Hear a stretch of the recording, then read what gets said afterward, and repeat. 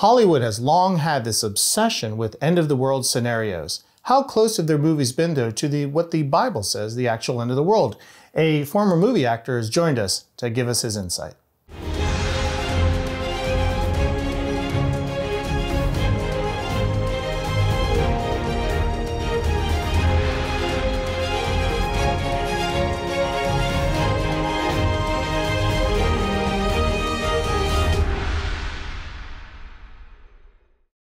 Folks, I'm so happy to have with me Todd Hutchinson. He's a former Hollywood actor, he's a screenwriter, a playwright, and he has joined us on staff at Lamb Lion Ministries and the finance department. So glad to have you here, Todd. Good to see you, Nathan. Good to be here. Well, Todd, Hollywood seems to have this long-term obsession with the end-of-the-world scenarios. What was the first movie Hollywood put out that portrayed the world coming to an end? Long-term is correct, because we can go back over 100 years. 100 years? Yes, to 1916. The End of the World is actually a Danish film. Okay. Yeah, it's black and white. It's based on an asteroid coming by the Earth really close and the effects it had on the natural environment and destruction of things. So that kind of began things.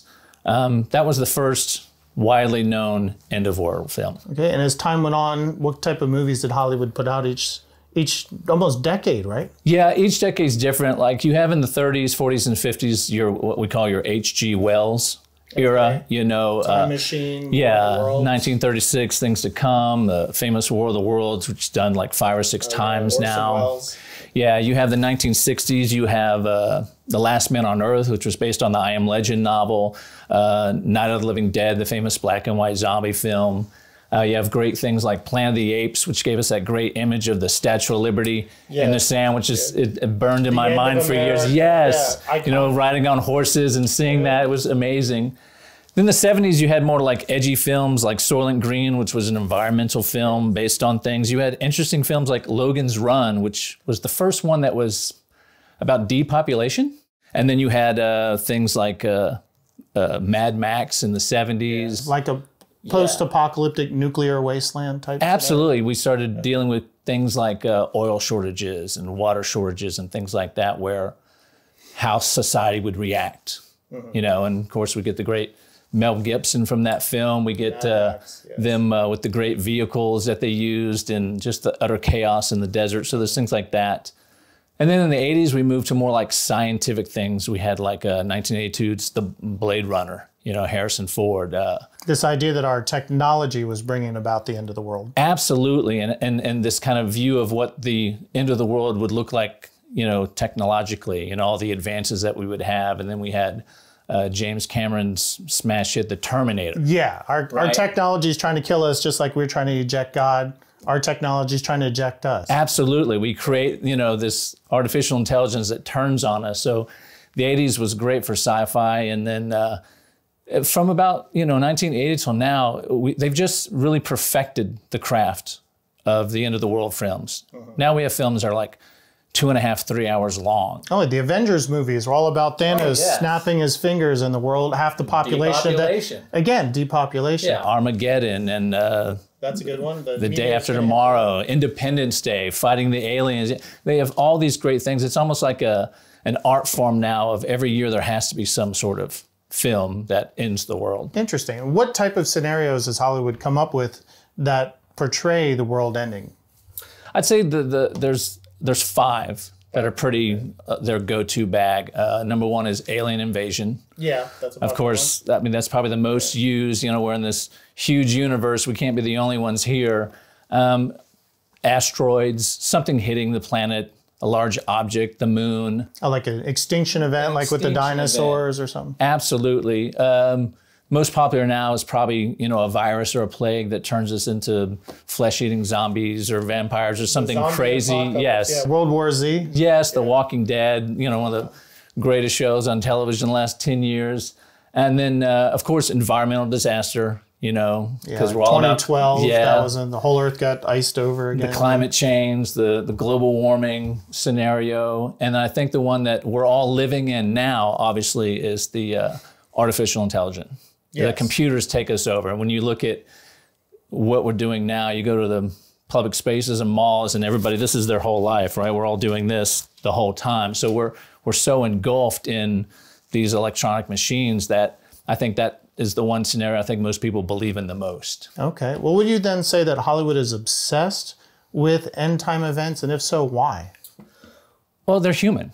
I mean, we all have this impending doom feel, right? Okay. We know we don't live forever, right? We don't, we all know, and I think there's an innate knowing in our beings that there is something coming to the end, right? And so I think keep going like it can't is keep going forever. When you look at society in general and all the things of the chaos and things that are going on now, you understand that we as a species, a human race, we're getting to that point where something's going to happen, right? And I think it's just every one of us has that naturally in us to believe that there's an end to something. We have death and taxes. It's the only guarantees in our life, right? That's fascinating. So Hollywood's actually tapping into something that's built into us, this idea that this present world cannot continue as it is. Absolutely. And you have to understand, most of the executives in Hollywood are Jewish men or Jewish women. And so most of them probably grew up knowing the Word of God or were taught the Word of God, so they know that there's something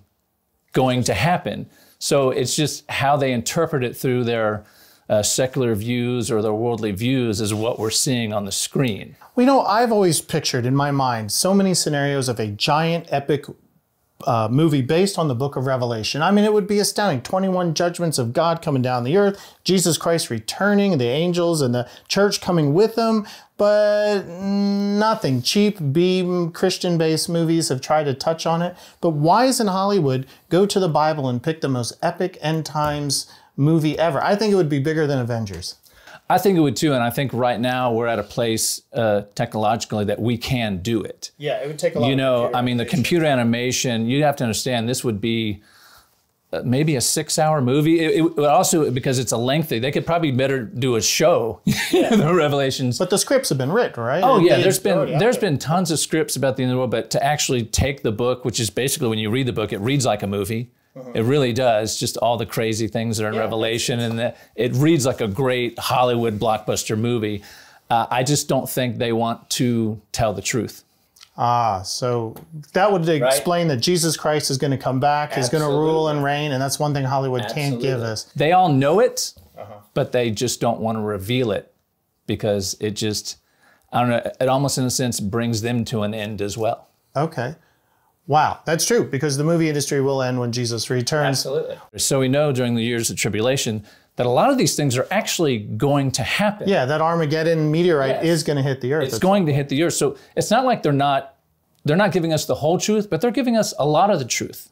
Right? And this is their way of kind of, in a roundabout, preparing us in a sense. Well, the Star Wars prequels, the rise of the emperor and everyone willing to give up their power and their freedom to an emperor to take over. And Padme saying that she never thought the death of democracy would be at the clapping and cheering. Man, that's stuck in my mind. And that is so like a point that points to the Bible. We do, and we see it even today in the society. We see a lot of people who are preparing for the end of the world, people who have given their hearts and accepted the Lord Jesus as their Savior, are looking for his return in the rapture to remove us before the tribulations. And we know that when he's going to return, he's going to make things new and peaceful. So all this is known, and I think Hollywood knows it.